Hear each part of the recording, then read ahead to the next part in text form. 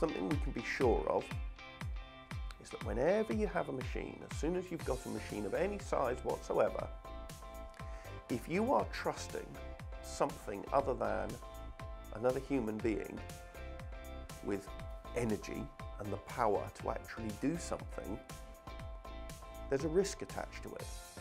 And what the Machinery Directive does is it says you need to look at that risk.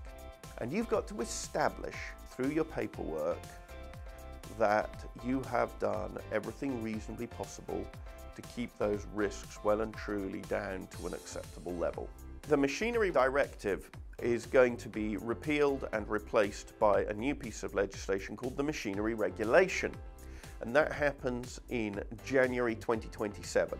If you are currently manufacturing something that is under the Machinery Directive, that means that your documentation has got to be updated.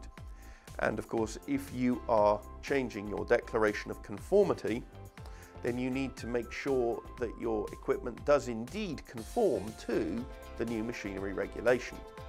And you need to make sure that you have addressed all the differences between the two.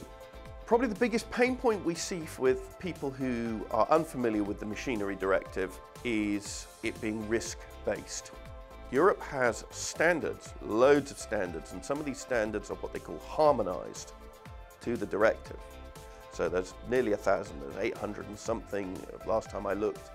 So here in the States, engineers, when they start dealing with these European requirements, and then they learn that there's this X, Y, or Z European standard, they start to focus on that standard and they go, right, if I meet the standard, then I've met the European requirement.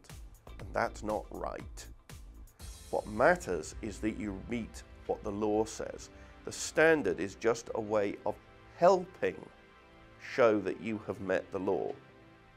The standard does not guarantee that you have satisfied the law. You've got to go through this risk-based process, and where there is risk, you have to identify it, and if the standard helps you show that you've got rid of the risk, then great. If the standard doesn't, then there's no value to it for you. People naturally go, I can't be bothered to read that complicated legalese, we'll do the standard.